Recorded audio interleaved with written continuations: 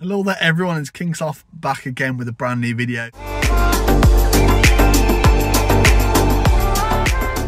It's been a long time, a really long time since I spoke on this subject, but I still to this day get messages on Instagram, on Twitter, occasionally on Discord, which you can find my socials obviously down below in the link tree. I've got everything there.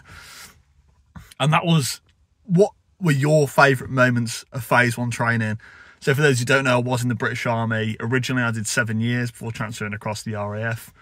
And I still speak to quite a few different people I used to work with, people I went through training with. I still speak to them. Some of them are still serving, some of them aren't, some of them are transferred.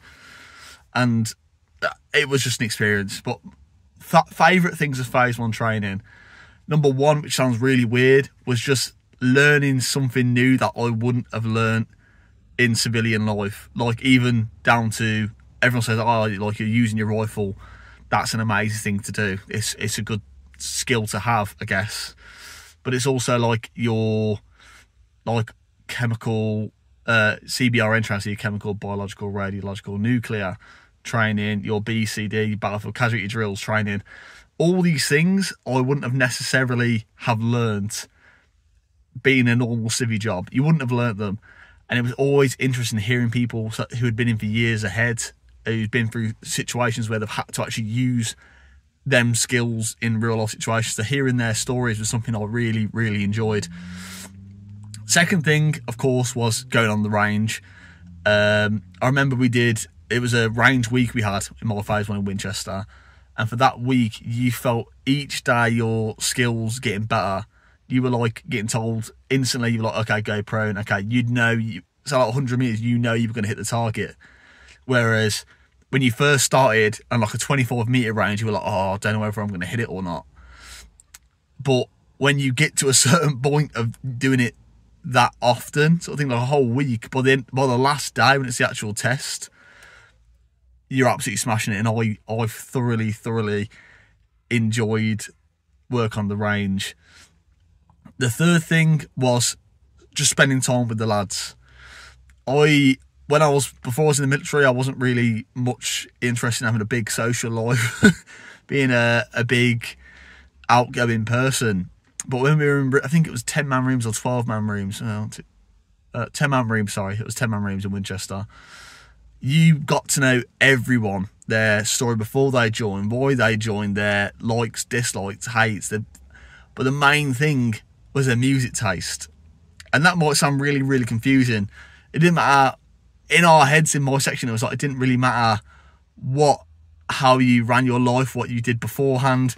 If your music taste was not it, that was going to be a problem. It was a big issue. So like with us, we used to have like a big speaker in the middle between two sides of the room, and each day would be like a different person's chance to pick the music, which was really good. I guess you get to know what people were like beforehand. Like we had one bloke who really liked like heavy rock, one person liked rap, one person liked classical.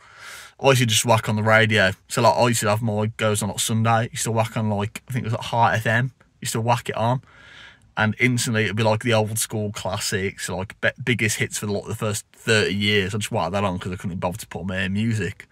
But the radio had people talking, it was good. And having that banter between the lads, I don't think you actually get it anywhere else. Once you spent like 14 weeks around these people, it's, you know when people are feeling down, you know when they're feeling up, and you can build each other up and all around you. If they need help, you're there to give a hand. So like with me, for some reason, I kept struggling with, I tried to quit smoking during Phase 1, which is probably a bad decision. I shouldn't have done that because it's a very stressful place to be in. I remember trying to quit, and I was like, even little things I was struggling with, because obviously I was withdrawing off the nicotine and whatnot. You'd have the blokes come up to you like, mate, come on, I'll help you out. And they literally would sit me, they'd go through things, sort of like I had one lad who really struggled with BCD. So I'd sat there and went through everything that I knew off my head. I'd help him with it. I struggled with like infield stuff. So the bloke who I used to get partnered with in like the shell scrape was a bloke who was really good at it. So you would always have someone to build you up and make you look better than what you actually are. So that was one thing that I really enjoyed. And the final thing which is going to become a really weird surprise for most people, is drill. Yes, I know that's very, very strange to say. I thoroughly enjoyed drill, which makes it confused a lot of people. Like, oh my God, when I was actually in like proper like serving in a unit, I didn't enjoy it because I feel like it was just random reason you're doing it for. Whereas in phase one, you were doing the drill so you could get ready for your pass off, and it was amazing to me thinking about like day one, week one, people couldn't like do a left or right turn or about turn or anything like that. They just didn't know how to do it. They kept struggling. Some people couldn't even march properly, which made no sense. They were tick-tocking, so like left foot, left arm at the same time, right foot. Oh God, it's horrendous. But then it became almost like it was weird watching the progression from day one, week one, to the final day of like week 14. And it was amazing. I thoroughly enjoyed that. It was just good seeing how we'd all progress and how much we've almost grown up in a way.